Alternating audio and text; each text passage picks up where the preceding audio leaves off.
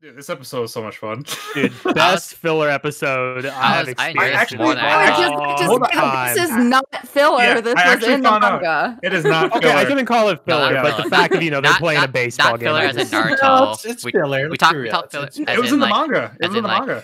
Yeah, when you say filler, it's not like Naruto. It's like just. Yeah, I guess I should have clarified. It's like it's not fighting doesn't mean that it's filler, you guys. Jesus. Taylor, what are they doing, Taylor? Playing baseball. That's right. Hey, Filler. but it's still technically in the tournament arc in a way because they're still because it's still going on. It's just in the form of a baseball game.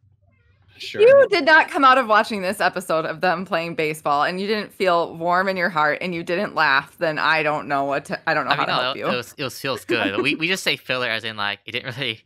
My catchphrase, it didn't really matter. So I just heard filler said negatively so many times with stuff like Naruto and Boruto and all that kind of stuff that I'm feeling defensive. No, to David's point, I should have clarified better of filler because that wasn't what I had intentions for. It was an instance of it didn't progress the story, but in terms of the characters and the comedy that it brings, like 10 out of 10. Dude, like I was dying the whole episode. It was so good. No, but back to Justin. Like, yeah, when we say filler here, we mean like as in break from action. Not like okay. See, my filler is basically Naruto, but we have to clarify because it does mean different people. So that's what me and Justin mean. I will keep that in mind next time. I apologize for my terribleness. Not at all. So all right, but yeah, I mean, it's still enjoyable regardless. So.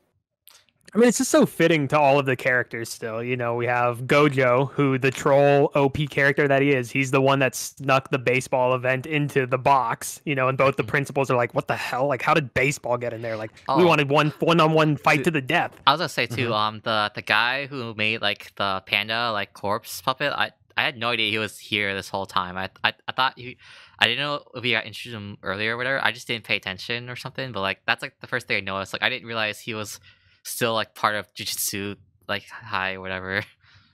Oh really? Yeah. This is like the first time I noticed it. So the principal, the guy with the glasses who when Yuji first. Okay. Yeah, I did not make that connection. That's the principal. I didn't realize the principal's awesome. I didn't make that connection that the principal was the same guy who made Panda as a corpse puppet. Oh yeah. Same guy. Yeah. That's my bad. No.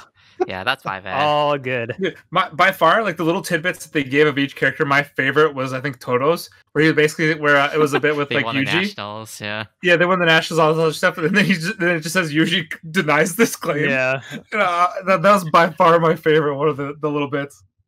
I don't know if we could get chat to clarify it, or either Taylor. Like, do they have those little bits in the manga?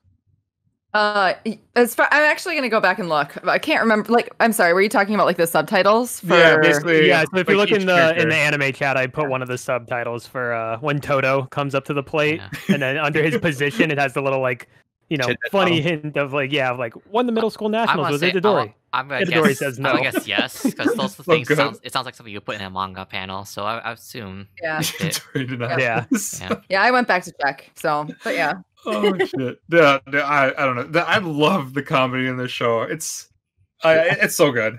I feel so bad for Toto though because like he's still all about that brotherly bond that they have. Yeah, he still loves him. Yeah, and then Yuji's like, "Yo, I don't know what the fuck happened." Yeah, Yuji's over it now that they're not fighting Hanami anymore. Yeah, Yuji's kind of a dick. Like, Toto's becoming my favorite character.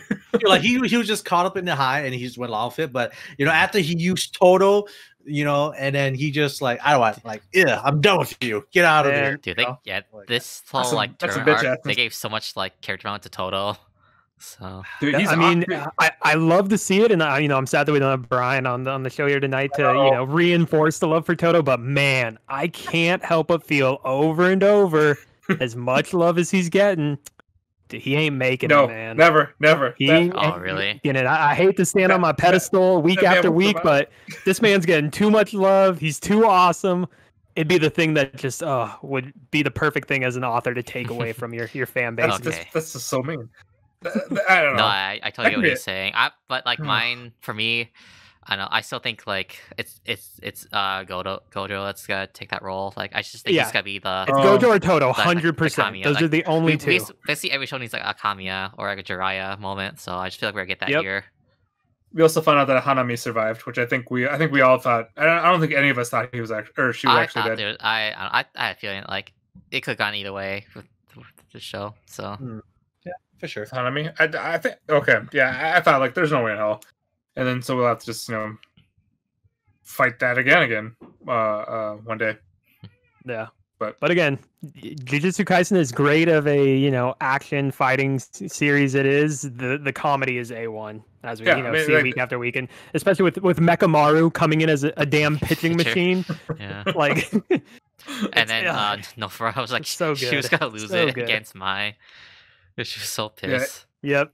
I love all these characters too. Like it's just like where you actually feel like connection, where you actually care about every single one of them. Like you don't the previous arc did a good job of like just giving covering their backstories, just fleshing out. I mean, besides Toto, like everyone got really good character developments during the last turn arc. So I mean, I thought Toto was decent. I guess the only one, I guess the only one really was just like it was like the witch girl and like Mai. I guess felt more weak. Like. Well, to be fair, for Toto, we didn't actually get like the serious backstory. We kind of just got like the ridiculous backstory. So he still has plot armor, Justin. We haven't got it all yet. Yeah. We still haven't seen much about his sensei yet that we saw the flashback for. So no, I agree with that. That's true too. Yeah. I just think it's one of those things again. Like at the end of the day, someone's got to die. The armor's falling slowly. I'm still waiting for my boy Megumi though. Like he's still like I'm still interested in like his backstory and why like Sukuna is like so interested in him, and like I have there's like some sort of like power up from happening soon, so I want to see it. Yeah, he's definitely one of those characters that like very well could have been the main character at the end of the day. I think it's just something that's there's this weird hidden factor. Like I need to know. Like it's got me curious, so that's why I'm just really interested in this character. I'd rather have the author take him instead of Toto. True. Yeah. True. I think otherwise in terms of like lore stuff, I know like we said, we had that moment at the beginning where we see Hanami had survived Gojo's purple haze like Kamehameha attack. And we saw that the blonde-haired curse user kind of isn't really aligned with the main curse users of Mahito and Volcano Head and the other guy. He's a normal human. It's really weird how they have normal humans in this. Like, I guess the leader is a Jujutsu sorcerer too. So it's like I guess when you see more backstory, but it's just really weird to like have normal humans interacting with the cursed spirits. Like, I don't understand like what's the connection between maybe get something later though. Yeah. Yeah. Well, that reminds me too. We saw the one character that had white hair with like the red spot for like just a brief moment. So. I think I missed that. I don't remember that. It was I know. Yeah, it's when they were on the beach, like sitting on the lawn chairs and stuff. Because was it the blonde hair guy or the butcher? They were working for the white hair person, right? The coat rack maker. Yeah, the coat rack maker. Yeah. That dude. They're working with the white hair person, right? What a terrible character. Fucking the coat rack guy. Yes. Hey man, he knows what he loves and he knows what he wants to do in this life. You gotta respect it. I mean, that's fine, but it's just the biggest thing, he ain't no snitch, as we learned. Man had all his limbs broken, is just like tied up in that curse room, and he ain't saying a word. What he did? He told us that that one girl with the white bob. Okay, fair. I thought he sold them out. That's how we know. I don't think it's like not that he's not a snitch. It's just that they didn't really tell him much. So that's true. Yeah. Yeah. It's actually otherwise. I would say they didn't go much into like what the traitor was in the school, so I guess we'll have to see about that. Right. Yeah. Go ahead, Ku. But we do have to focus too on the big drop of the plot is that they did it for the special grade curse items. So they have 6 of the fingers. Yep. Which apparently one of the fingers that the school acquired back from them was like tapped or whatever. It had a seal on it. A tracker seal. So when they put it in that special vault, that's how they were able to figure out what that vault was. Apparently, it's not just about the fingers. There's right. 3 different blood vials that has like another special grade demon or something attached to it as well. So that's gonna be another big plot device. The three paintings. It sounds like I think that's like the next arc. It sounds like it's the 3 paintings. Yeah. And I like that they also gave us the lore of like the barrier that protects those special grades. I think it was like Tenzin or Tenjin, which is like this Tengen. Tengen, yeah. Tengen Tappa, Gurren Lagann. Yes, just like that. Basically. Essentially. Yes. Yeah. But yeah, it'll be interesting to see. I can't help but think as well that like the main curse like leader guy, the guy with like the X Yeah. like markings on his head. I feel like he was a sorcerer at some point. I, Like a good I like kind of got those vibes ninjutsu. too. Yeah. Yeah, I'm pretty sure I'm pretty sure. Yeah, Because that's the only way he would really know like so much about I'm the pretty school sure they and like kind allude. of the workings and everything. I think they alluded that previously. I just can't remember. Oh, did they? specifically, Okay. Or I don't know. Maybe I'm wrong, but like I'm pretty sure he's a jujutsu like sorcerer, and yeah, just haven't explained the reasons. Reason more reasons yet.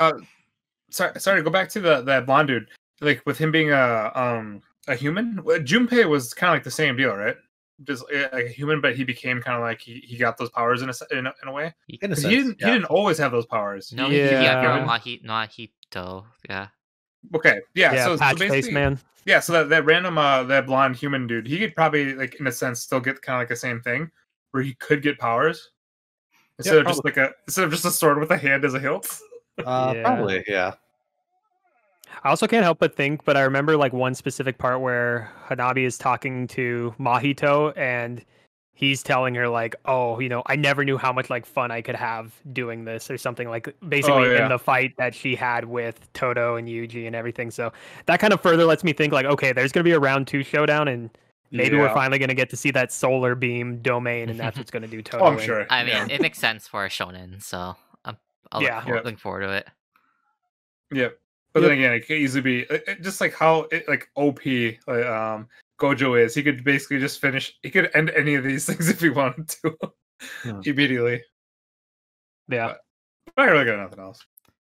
I wonder when we'll get to see a Sukuna again. He's just kind of been chilling for a really long time. Mahito like kind of touched on it. He's like, "Oh, we don't really know what Sukuna's doing anymore. Like we thought he was one way, but now we're like." I mean, honestly, like I don't like. I think he's just waiting. The one I don't like it when they use Sukuna as a cop out or like just a way to save Yuji a lot of times. So like as I'm still waiting for like Yuji to either gain more power or get more control of Sukuna before just have him just always pop me out. So. What was the condition that they made, like that Sukuna had made with me, Yuji that Yuji can't remember or whatever? I forget. You guys remember? It's something with it's something with Megumi, but I forgot like exactly what it was. Was it Megumin? I thought it was something else. Yeah, that was with Megumin because he saw something with Megumin that he was just like that he wanted like the I don't know if Tizzle if you can clear it up for us. I was gonna say it's something I'll refer back to later. Brian couldn't make it to the show tonight, so we're definitely missing him. Yeah, he is in overtime. But I believe he was allowed to take over for a minute, and he promised he won't kill anyone. Yeah, but the conditions of him coming out though, like I swear it was something with Megumin. I just don't remember what he said. I think it was whenever he wants. Whenever he wants, was that what it was? Right. Okay, yeah, that's what I thought. Okay, all right. Okay, so we're still kind of. I'm assuming I just get the feeling like we won't see anything with Sukuna, and they're just gonna pop it out at us, and I think that's what it's gonna be like. Yeah, and to David's point, I hope it's not an instance where he pops out because it's convenient for a plot reason, like as this OP. That's how it felt in the beginning, but I think they since we haven't seen him in a while, so it's nice that seeing Yuji get more control of more of his own powers.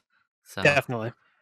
So and I guess like even when back when Mahito did like the domain space expansion, like I guess that made sense too because they said like it's easier to get in and break out, and then technically it was like touching like Sukuna's like domain too, so that part made more sense. So I didn't see that as a cop out. Yeah. It's more. I totally. It's more just the early parts where Yuji just kept dying, and then getting revived by Sukuna. But so I don't want to see. I don't really want to see that again. Just Yuji just getting revived by Sukuna. Same. Yeah. Agreed. So I think I just thought of it because I'm used to them, using these type of things as a crutch so much, and it's interesting now to see a show that's not doing that, which is really good, admittedly. Yeah. Right. So, shout out to Jujutsu because manga is really popular. Like it's getting really high in popularity, at least in Japan, because increased manga sales. Nice. Yeah. Well deserved. So it's definitely shaped up to be one of the big shonens. So. Looking forward to future installments. I think that'll be it for Jujutsu Kaisen for this week.